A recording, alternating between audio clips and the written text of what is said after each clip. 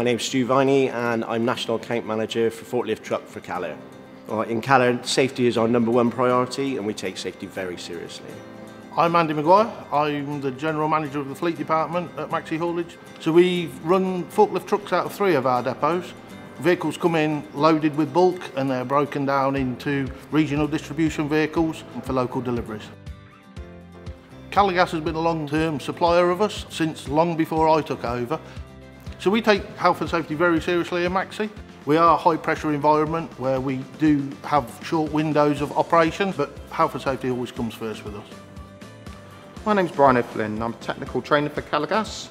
I'm involved in training our engineers and various people across the business.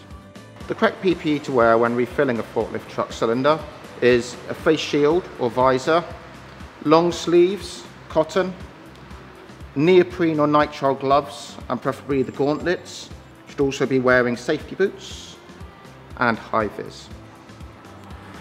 So with a non-refillable cylinder, they don't have a contents gauge, so it would just be that the forklift truck starts to lose power. You should park up your forklift truck and apply the handbrake.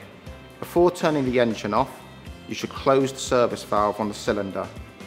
Let the forklift truck engine die, and then you can close the service valve on the cylinder, disconnect the cylinder, remove it from the back of the forklift truck, and then with the aid of another person normally, put the new cylinder on the back of the forklift truck, connect the service valve once the cylinder is safely secured, and start your engine as normal. To check that cylinder has been fitted correctly, you should make sure that it's secure. You should also check the bottom of the cylinder where there's a white arrow to show the orientation is correct. This white arrow should be pointing in the down position.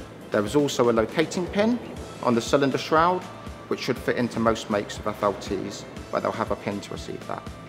So good housekeeping is very important when storing cylinders, LPG or other gases. They should be stored in a compound if there's access to members of the public on the site.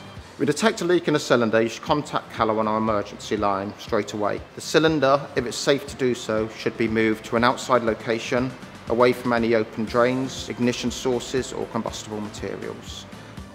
Safety is Calor's #1 priority. We want to ensure that our customers, our staff and other members of the public can all go home safe at the end of the day.